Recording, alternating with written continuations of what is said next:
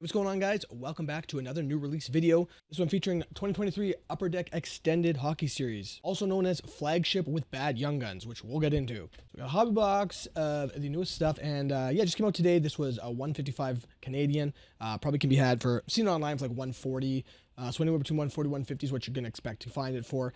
Probably should be like 99 bucks if we're really honest with ourselves. Maybe like 120 top sort of thing. Pretty much every review I mentioned that. So kind of lost my voice today, so I'm going to have the microphone a little close and hopefully it doesn't blow out here by the time I'm done this. So 8 cards per pack, 24 packs per box, not the new 12 card format that we'll see next year. The annual summertime No You Good Young Guns release, although last year was better than this one, I think. This is sort of like almost, I think, on 2021 level of bad Young Guns. We'll go over the Young Guns in a bit here. So it's the flagship. You get cards 501 to 700, so the set is extended, 50 rookies. Only 30 of those are Young Guns, 20 are this new card called First Round Rookies, which I'll talk about in a second. You're going to get your usual base cards with the parallels, so French, clear cuts, exclusive, high gloss. You're going to get all those as usual. You're also going to get those in the Young Guns, but like I said, now they've got these First Round Rookie cards, which also have the parallels, so you get 30 Young Guns and 20 of these First Round Rookies. So I think what happened here is Upper Deck realized that the Young Guns crop. So it's either they got lucky and had this planned already, and it just turns out that the Young Guns crop is terrible, or they saw the Young Guns crop was awful and decided we have to do something to justify the price we want to charge for this. So they created this First Round Rookie card you're going to get in here with the Young Guns. So you're going to get 6 Young Guns or those cards. It's like one or the other. So probably like, I don't know. I'm not sure if it's going to be like 4 and 2 or 3 and 3 or something like that. You're going to get the same parallels of those cards. A little harder to hit those cards though, obviously, than the base parallels. So aside from that, UD Canvas is back. Standard stuff. UD Canvas is in every flagship set. But there are some Legends and All-Star Weekend versions of those a little harder to hit, as well as printing plates of the canvas, which are 1/1s, of course. There's also black and white variations of those, which are back. Pretty hard to hit as well, especially the Legends, 1 in 1,080 packs, very tough. So as far as the inserts go, I've got a bunch of retro sets. So one thing Extended does is to try and differentiate itself from the other sets is a lot of retro designs they bring back for this set. So you lose a couple of the holdovers, like Series 1 and 2 has Superstar Honor Roll, that's gone. Lots of the ones from Series 2, the inserts from Series 2, like Lunchbox Legends, gone. Forget it. It was terrible anyway, so it's gone. So yeah, so aside from the Dazzlers, which I'll mention, Dazzlers is the only holdover, I think, from all of them. And the Young Guns, the rest are all new inserts for Extended. So 1997 Collector's Choice Commemorative, which is 3-card puzzle. Then you've got 1997, 1998 SPX, which is a die cut nod to an NBA design. And there's sky blue versions of those for the veterans, or 1 in 60 for the rookies, or 1 in 60 for the veterans, and 1 in 40 for the rookies and those. Then you've got 1999 History Class, again, another throwback. 1 in 40 for the veterans, 160 for the rookies as well. And there's also numbered versions of those, which are die cut, the regular ones, non-die cut, just a regular card. And then for some more recent designs, you've got 06, 07 Black Diamond Retros with the star tiers, just like last Extended. 1 star, 1 to 4 stars, depending on the player. And you've also got 07, 08 Upper Deck Retro Young Guns. Those are 1 in 24 packs. And you've also got gold stockpile versions, which are exclusive to Blaster and Fat Packs, which is interesting. So not in Hobby. And we've also got Black Diamond Dominance, which are numbered to 1,000. Interesting, there's 1,000. That's a number 90s set. 1,000 is an odd number to pick. A number card to 1,000 might as well not even be numbered. Blue Dazzlers are back. Definitely get one in here as well. Holographics, which were in last year's, potentially, I think, have been in all 3 versions of Extended.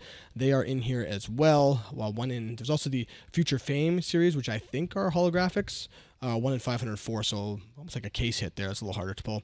There's a couple acetate cards in here. Clear Dominance are 1 in 120, and Smooth Grooves are 1 in 30. So chance of getting one of those pretty high. Another one that's in here that's always boggles my mind how much people don't care about these cards. Day with the Cup, 1 in 1,000 cup, 1 in 1,000 packs.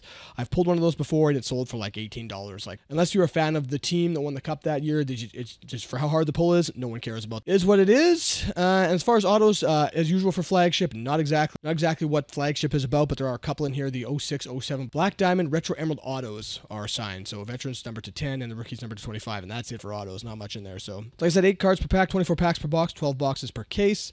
The box break average is 2 numbered or rare ratioed cards, so like harder to hit cards. 6 Young Guns or first round rookies, you don't really know. 4 UD Canvas cards, 4 2007-2008 Upper Deck Retro inserts, 2 2006-2007 Black Diamond Retro cards, 1 base French Parallel, 1 Clear Dominance or Smooth Grooves PETG inserts. You're guaranteed to lose 1 plastic card, and you're going to one of each of the following: 1997 Collector's Choice Commemorative insert, 1997 and 98 SPX Retro Sky Blue insert, 1999 History Class insert, and a Dazzlers Blue. And yeah, standard checklist. So the one thing that's interesting is these first round rookies. The The young guns in here, the class overall is pretty terrible. Like the only name that anyone really had, like Jonathan Berggren, probably for sure the top guy, but he's not exactly a superstar. Decent hockey player for sure. Being on Detroit helps. Just some hobby love on it. He'll get some hobby love because he's from Detroit. But aside from that, the names are pretty weak. They were better last year, I think, even though last year wasn't strong either. I recognize like Hamblin from being an Oiler. Personin, okay on Nashville, but aside from that, they're pretty weak. So I feel like I said, either Upper Deck got lucky or they just decided that they had to make this better and they did these first round picks. So the first round pick are all, again, first rounders, obviously. So most first rounders are pretty well-known hockey players and pretty good hockey players. It's interesting to see what people think of these on like secondary market values. The card themselves are ugly, I think. It's just like the player in his draft day picture with a little tiny logo attached to it. Like it looks like a base card, draft day photo, and then a little tiny little logo of first rounder put on there. It's kind of. I feel like they added that in after the fact, like it was slapped together and thrown in there because of how crappy the young guns are. That's a guess, but that's my suspicion. So anyway. Let me know in the comments, what would you rather have? Would you rather have like a Tim Burney young gun, or would you rather have a Matt Boldy first round pick, right? Does that make the product better? I still don't think they can justify the price they're asking, but odds on the back there, if you're into that sort of thing, pause it and read them. You got Nick Suzuki. Cole Caulfield just signed his big extension there. Before we start this, I should mention that the contest from our Trilogy Contest is still ongoing up until Sunday, so a few days from now. Go back and leave a comment, like the video, do the usual stuff, and you can win either of those two boxes I opened for Trilogy. You should always like and subscribe anyway. That's what you're supposed to do on YouTube. So here we go. So standard pack format, there we go. So green, two green releases in a row. St. Patrick's Day Trilogy and now green extended. So, all right. Not gonna lie, expectations are low, but we'll see what we pull out here anyway. So standard base design, same as Series 1, Series 2. That's of course not gonna change, although it's players that weren't on there before, and you do get some different cards in here, like you get all-star variants usually and things like that. So we'll see if we pull those. And okay, well there you go. So speaking of an all-star, you get an all-star exclusive of Adam Pelech, 94 of 100. Well, it's always nice to hit a numbered base. It's cool to hit a numbered base card. Pelech is not exactly a superstar, but I mean he's been good, decent for them for a long time. Let's see what his stats here. He's a defenseman after all, so you kind of got to go easy on him, but definitely not flashy stay-at-home kind of guy. Three goals in 78 games for 28 points. But cool card to hit off the bat there. And then, of course, same old format. You've got the so there's a regular all-star variant. Historically have gotten in extended here. Yeah, it's not like the new format where you're going to have the hits at the end. So you got Draisaitl there in his all-star uniform. So that's kind of neat. Another all-star. So all-stars are pretty common. That's how they extend the base. 3 all-stars in a row. Very common. So different photos. And there's our Kirill Marchenko. So our first young gun there, 22-year-old forward for Columbus, obviously. He played 59 games last year, 21 goals, 4 assists. 21 goals and 4 assists for 25 points, so he's not a playmaker, but he can at least put the puck in the net, so arguably one of the better ones there. Again, none of these guys are really amazing, though, so return on the young guns is going to be limited. It's kind of what we've come to know from extended, though. Weak young guns, just how it works. So you got Kemper, all-star of Giroux there, black in a Rangers uniform. There's our first canvas of Vitek Vanacek. So had a decent run with the Devils this year. Definitely shown himself to be better than I think a lot of people thought. It's the base standard. So this is the last release of the old format. So last of the old guard here. So you got another canvas there of Stuart Skinner. So 2 goalies in a row there. Another goalie who proved himself quite well this playoffs. The all-star of Talbot there. Stanley Cup finalist, which I hate to say, Matthew Tkachuk, is really behind the 8 ball now. All right, it's horizontal card of Stastny. Looks like another young gun here. And all right, well, say Jonathan Berggren, one you want to hit, but you should have known that looks funny, but there's a checklist. So you got Berggren and Pontus Holmberg on there. Holmberg's another decent one. Again, none of them are amazing, but now, do they consider the checklist to be the hit in this pack? They might. Should always check for the French variants, which I don't see. So, yeah, this one's hit was a checklist. So, all right. And so it looks like we're going to have another. Okay, this time I think we got Rookie Gem of Owen Powers. This is three diamonds. 3 gems, 3 diamonds. Well, so the black diamond. Owen Power, one of the definite better rookies of this crop for sure. So, that's a decent card. Take that. Oh, yeah, again, the last time we'll be ripping 24 packs. So here is the retro. That's 0708, I think. Timo Meyer. Very simplistic design back then. And I've opened like some old retro, well, just opened some old packs and stuff, or got these old cards. It always amazes me that they went with this. You can barely see the guys' names. Interesting card. Definitely seems like it's older than 0708. Like if I had to guess, I'd have been like, this is from like the early 90s, but no, it's actually from the early 2000s. So So kind of typical for any flagship product. Some of the inserts are a little bit meh. So here's our first retro young gun, or a retro young gun. Jake Sanderson on the Ottawa Senators there. So decent defenseman. Again, defensemen never get much hobby love, but kind of a cool the retro young guns design. There you go, people. I mean, they don't like that. They don't like the retro young guns as much in general, but at least you get better rookies on there. In this product with bad young guns, at least the retro young guns are better players. All Stars Thatcher Demko.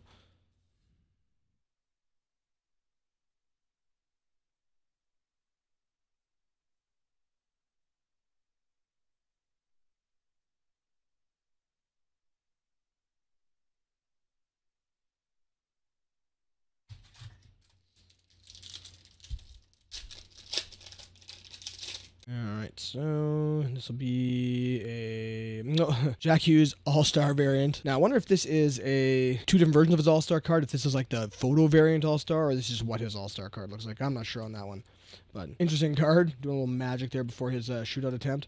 And then here's our first round draft card. So there's a David Juracek. So yeah, like I said, it's basically a base card with the draft photo and this tiny little logo. And because it's black, you're going to get a lot of this happening. So you're going to get edge damage. It's going to be much more noticeable if they're all black like that. But interesting card. So there you go. Let me know what you think in the comments. I don't really like it. I think they should have been like a whole different design, not just this logo slapped on there. But again, just makes me sort of think that, kind of think a little bit that this is like a last minute thing they did to try and better this product. But Cody Ceci on the retros, the reverse retros like that.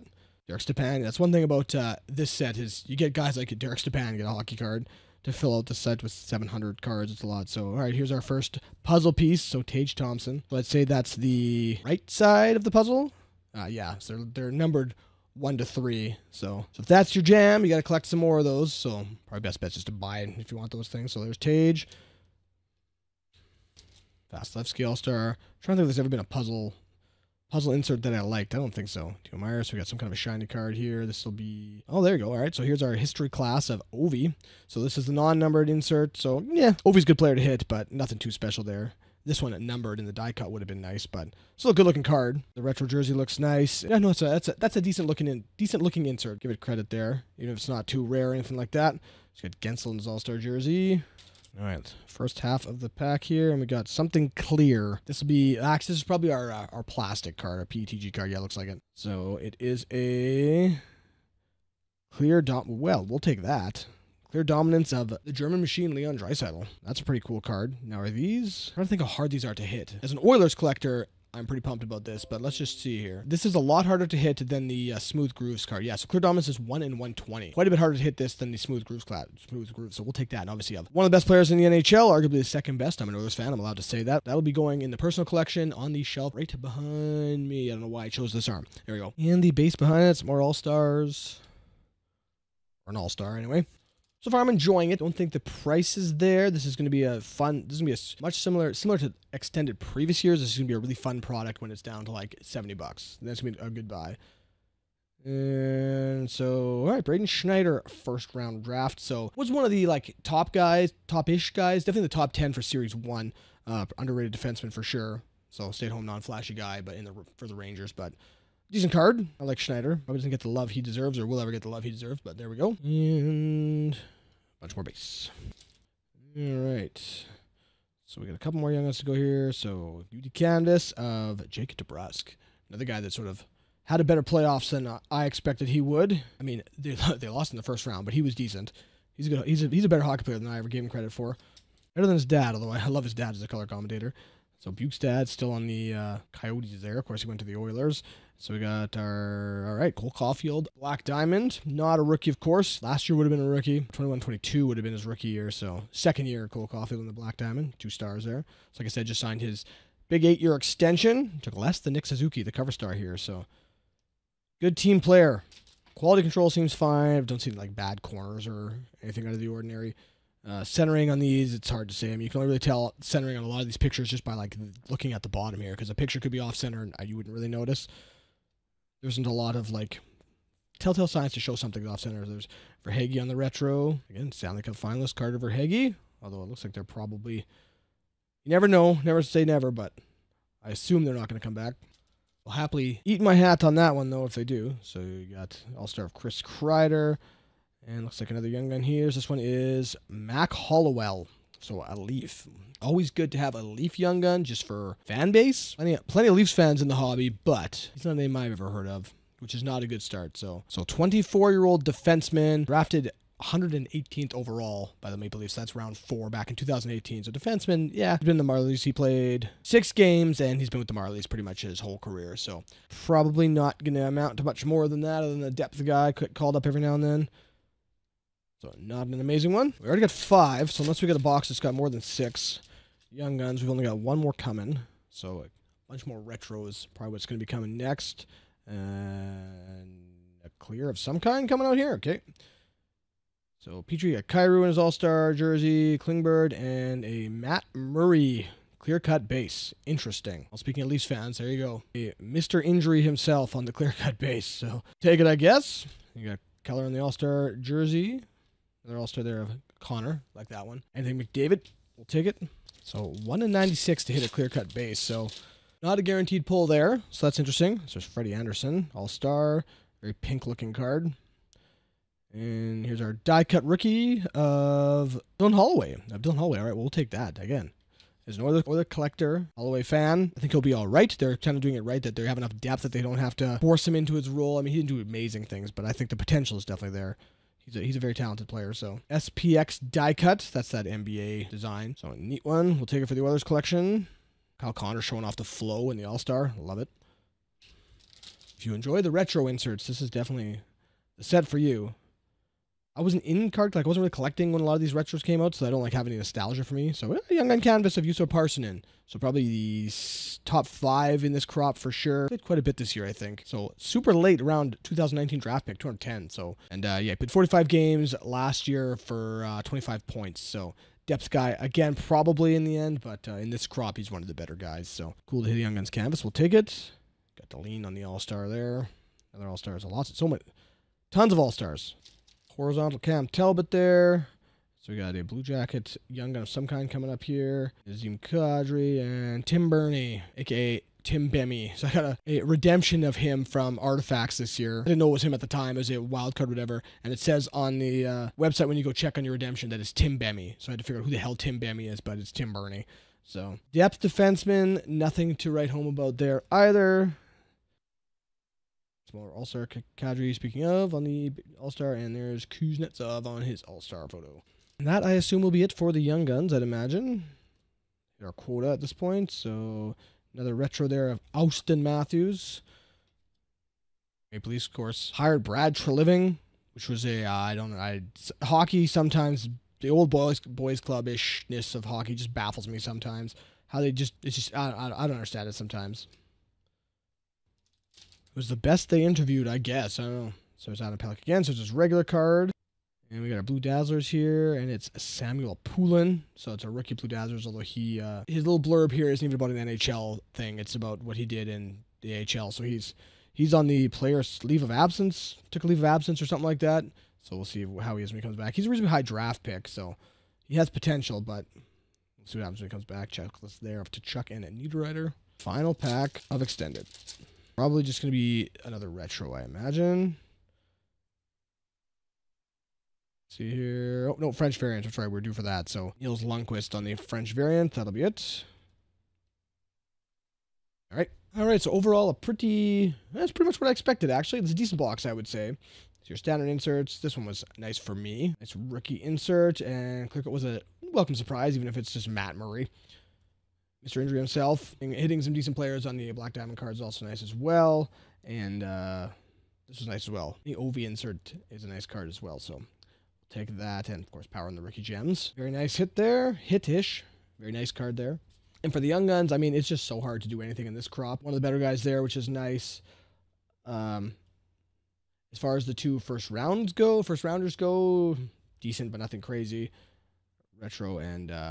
yeah, Marchenko at least would be one of the better ones, but nothing too exciting. And then the 2 best cards in here, the exclusives. Always nice to hit a lower numbered parallel, even if it's just Adam Pelech. These are never expected, so it's nice to put one of those. And for sure, my favorite card in there, clear dominance of Leon Draisaitl. So there we go. So overall, too expensive. As with everything these days, seems like I say that and I probably will continue to say that it's too expensive by at least $50-ish, $30 for sure, probably $50 too expensive, especially given the Young Guns crop, which is what you really want at a flagship, and they're just not that good. So their attempt to fix it with the first rounders, I don't think succeeded. I guess it's nice having the parallels, like, you know, knowing that there's like a high gloss of a Bernier's card in there is probably nice. At least something a little better than the crappy Young Guns to chase. So there's that, but still a fun rip. And like I said, it'll be super fun rip when it's down to like $70, $90, whatever it is, when it gets cheap. I'm sure you'll find this stuff pretty cheap come like Black Friday. That'll be the special a lot of places, at least historically. That's always how it's been. So hopefully that's the way. Hopefully that turns out that way. And yeah, so be sure to check back my Trilogy video. Link will be down in the description.